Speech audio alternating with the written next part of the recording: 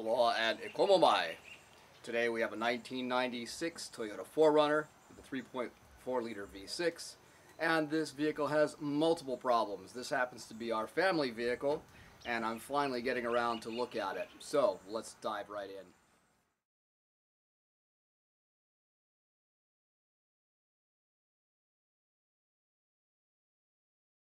Initially when I popped the hood, I saw that this hose right here, this induction hose, had a huge break in it right here. So we went ahead and replaced this one, and that certainly would account for the hesitation. However, a tear right here will not account for a no start. Alright, so I hooked up my scan tool to the 4Runner and discovered that there's no communications with the computer. So I went to find some data, and I got really frustrated trying to find data on this vehicle. So I found data from multiple sources, but none of them were comprehensive. And in addition to that, the wire colors on the schematics that I was looking at did not line up what was actually on the vehicle. So I went ahead and made this simplified schematic just to help me out, and hopefully it will help you out. The wire colors on the schematic are specific to this car. This is a 1996 Toyota 4Runner with a 3.4 liters, and this is an ignition system and computer wiring diagram simplified. So before I plugged my scan tool in and discovered that there was no communication, I was thinking that we might have an igniter problem, because that's very common with Toyotas. But then I turned my attention away from the igniter, because a faulty igniter will not cause a no communication with the ECM. I also knew that the check engine light, or the malfunction indicator lamp right here, was not working and had never been working from the time that we got the car. So the question was the ECM not able to turn the malfunction indicator light on? And that was a question. So I had a no start, I had a no communication, I had a no malfunction indicator light. So I went and I pulled the computer out. The computer on this car is located behind the glove box. I pulled that out, and I started doing all of the standard tests that you would do for no communication problems. I began checking all the powers and grounds. All the powers and grounds were good, except for this violet colored line coming from the malfunction indicator lamp. So the malfunction indicator lamp has battery power going to it, through it, to the ECM, and then to ground, and that's what turns the mill lamp on.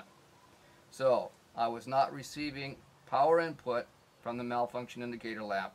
So I went ahead and took apart the instrument cluster and found that the malfunction indicator lamp was genuinely burned out. So I replaced that lamp, put the instrument cluster back together, and then I had power coming to my ECM from the mill lamp.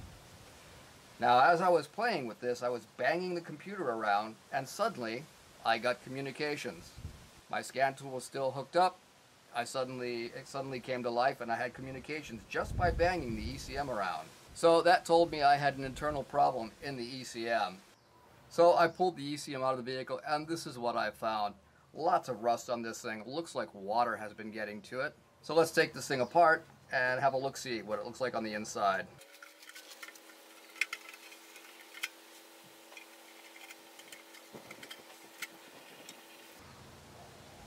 Actually, I'm not sure if water was actually getting in here or not. The inside looks pretty clean compared to the outside. It may just have been outside surface rust, but it was in this lower corner over here. So let's see if I can zoom in here. So if you've never seen the inside of a control unit, this is what it looks like.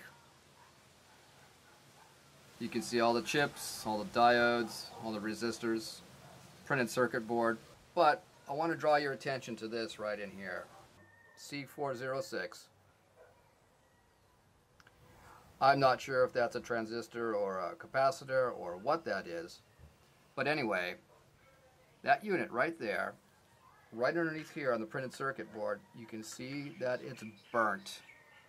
This whole area right in here is black and burnt. It's not nice and clean. like the other part of the printed circuit board is. And so there's also quite a bit of corrosion coming out at C406. So whatever that unit is, and I think it might be a transistor, that thing is dead. Or at least not making a good contact intermittently, because when I did the tap test with a screwdriver on this thing, it would intermittently work, and then it would stop working again. And that's why I pulled this apart to take a look. So this whole area right down in here is burnt all the way over to here. Probably can't see that.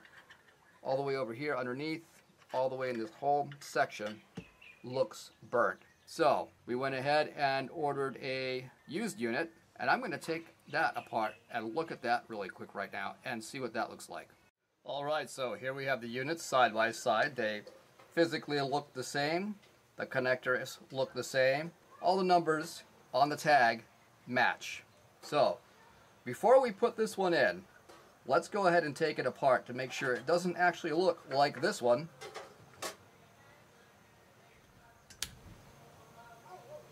Which is clearly burned in this whole area right down here.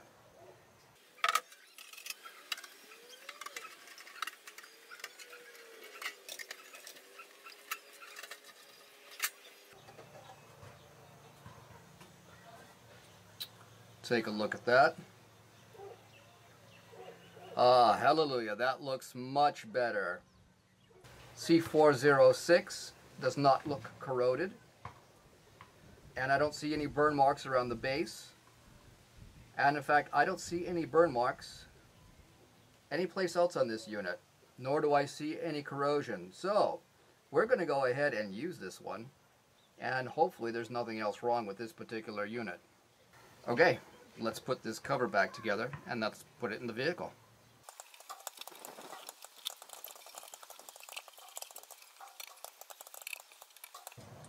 So these are the mounting brackets for inside the vehicle.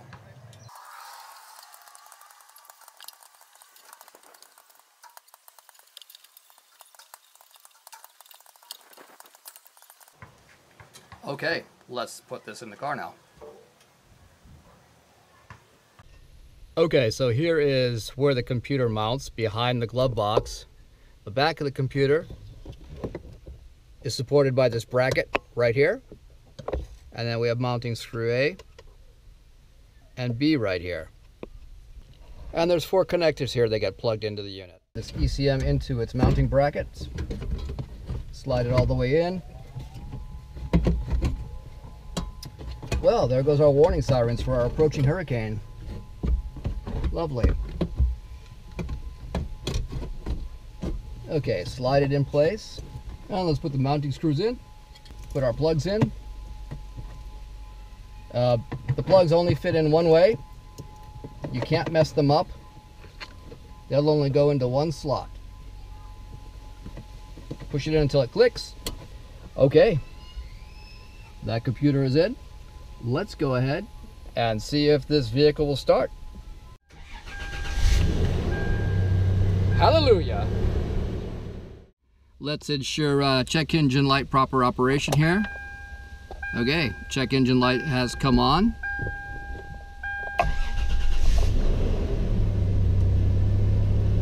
Okay, awesome. Vehicle starts right up, check engine light goes off.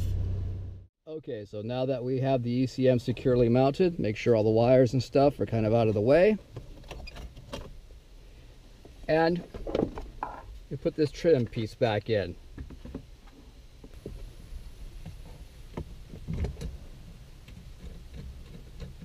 Make sure that there's no wires hanging down. Now you can go ahead and lift the glove box back up into place. There's 2 tabs on either side, one here and one here, that you've got to get beyond these perches for it. So there we go. Okay, that's working good.